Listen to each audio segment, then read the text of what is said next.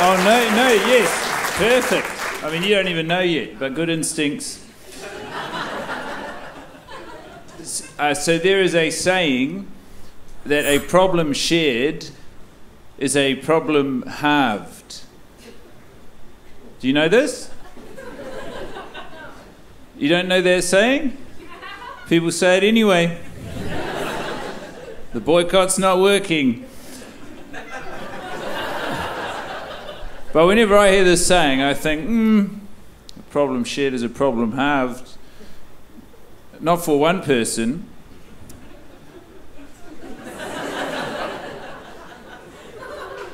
One person was just having a normal day, and then they got given half of a problem. And when you're scaling up from 0 problems, half a problem, that feels like a whole problem. Do you know that I'm 33 and I've just started wearing a bum bag? I bought it here, but I'm not having a crisis. And I've realised there's 2 main wearing techniques for the bum bag. If you wear your bum bag like this means I have drugs for everybody. And if you wear your bum bag down here like this means I have drugs just for me.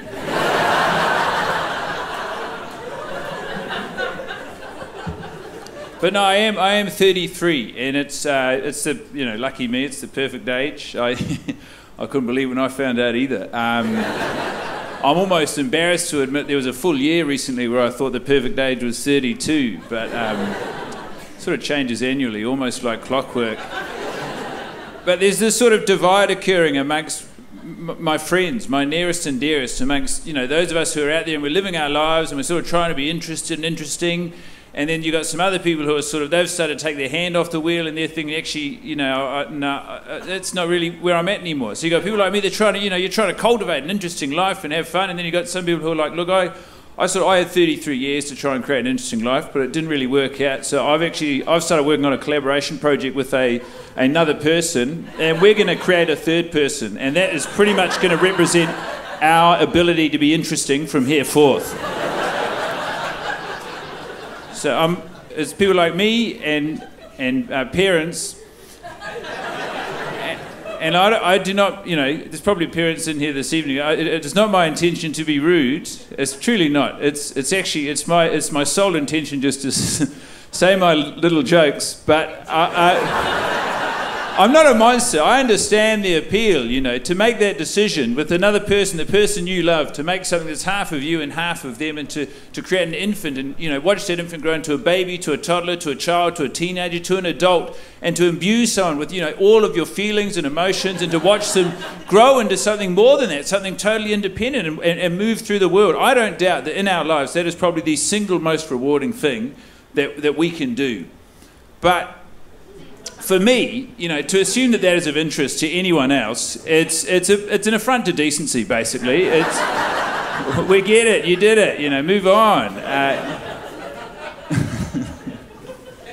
And it's not like, it's because I think as a straight person, what happens is the factory settings, what we get, booted up with when they turn the computer on. It's like under the factory settings, you've got find partner, settle down, have child. And so what happens is you've got a lot of people moving through life with the factory settings turned on, and they're noticing other people who've got the factory settings turned on, and they're giving each other a thumbs up through exhaustedly gritted teeth, going, yeah, we're doing it, but that's not enough.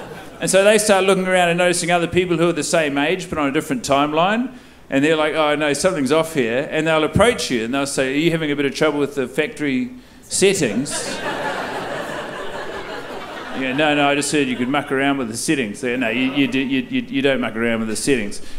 They put them in like that at the factory for a reason. Those are the settings. Because the other thing that happens is when you have a child, it gives you a tremendous sense of entitlement to start asking everyone around you when they're going to copy the perfect decisions you've made for your perfect life. It comes from a place of deep security. And if you're doing something different, they'll start to try and coerce you. They'll start trying to fill your head up with big ideas about why you should do it. They'll say, oh, no, that's not a reason not to do it. You got to do it. You have to do it. You know, you got to do it. I don't think I have to do it. They go, no, you do. You got to do it. Because I've done it. So I'm really set on this trajectory right now. And you not doing it's actually giving me massive anxiety. So you got to do it. And you don't know. Your child could be anything. They could be anyone. They could be the next Greta Thunberg. And I hear that. I think, oh, no. I mean, I'm not Swedish for a start. I don't even know Mrs. Thunberg.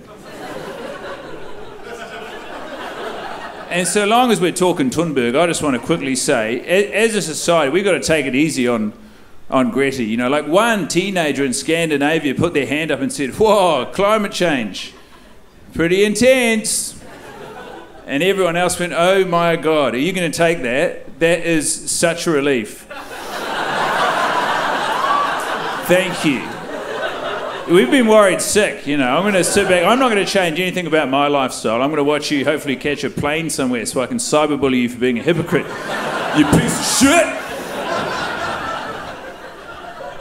And if they don't get you on, you know, what your child could be, they'll start championing what their child could be. They'll start saying stuff like, we're so excited, our little guy could be anything, you know. And I understand, hypothetically, yes, blue sky thinking, anything is possible, but let's look at the data.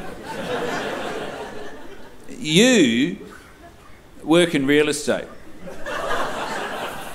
And your partner works in marketing, so there's really nothing to suggest between your shared DNA that this child will be anything except a massive drain on the already limited resources we're working with, you know, but you can't say that. I mean, you can't say anything nowadays. All done. I'm Guy Montgomery. Thank you so much.